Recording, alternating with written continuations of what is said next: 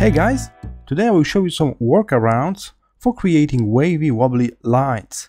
There is no dedicated tool right now in Affinity 2.2, but we can use a round corner tool and nodes to create a wavy line ourselves. So let me show you how.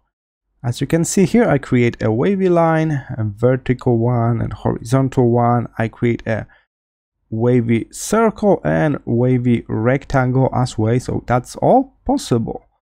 Let's try the simple thing. So I'm grabbing my pen tool and make a straight line. If you want to be sure it's straight, hold shift. Alright, here it is, a straight line. To make it wavy, I simply need to add additional nodes on that line. The good news is you don't need to be precise at all. I'm just clicking to add more nodes. No precision required on that step. Why? Because now we can select all of those nodes and use alignment. And the last option here, as you can see, is spacing. So we will have equal space between those nodes automatically, just like that. And now, while holding shift, we must select every second node. I'm holding shift and I'm selecting every second one. Now again I'll press shift and maybe arrow down, and we got this a nice wavy line, but it's very sharp one. If you don't want this to be sharp, simply grab a corner tool and round those corners as much as you want. If you want to be sure that the shape will remain the same when you scale it, rotate it, bake it, you can just click the bake appearance at the top, and now it's a regular line without any round corner effects apply. So that's one way of doing that for the straight lines. What if you need a wobbly circle? Actually, don't draw the circle. Just teasing you. You're going to use a star shape. Make a star, but add multiple points on it. So maybe 18, 22, something like that. Move it all the way up, dragging those orange points. And you probably can guess what I'm going to do next.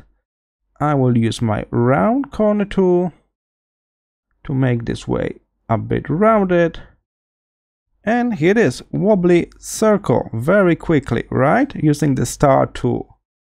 A bit bigger challenge will be a rectangle. I got this question recently in the comments, how to make the rectangle. So in that case we're going to use the same trick that with the line, but we need to do it on each side of the rectangle. So let's convert this to curves, add nodes. And this time I actually recommend you to count how many did you add. So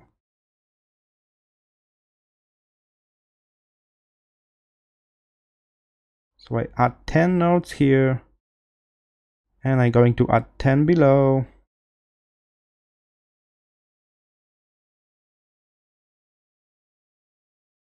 And the same thing here.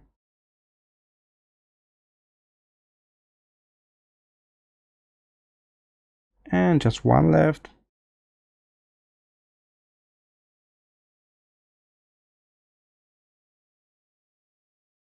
Alright, and now we're going to select each side of the rectangle, of the square, and then adjust the spacing.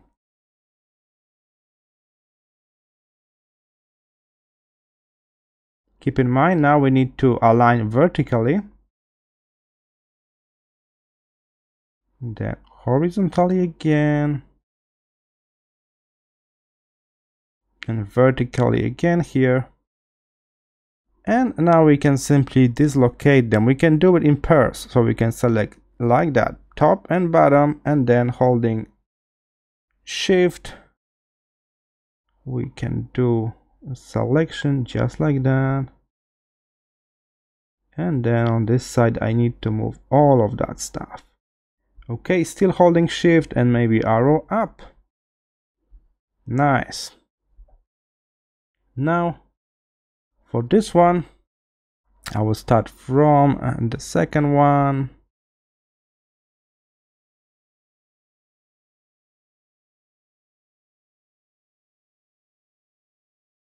And on this side as well.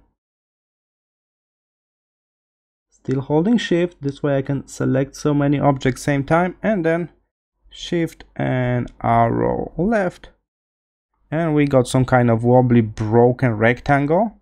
If you want to make it nicer and softer, simply use round corner tools.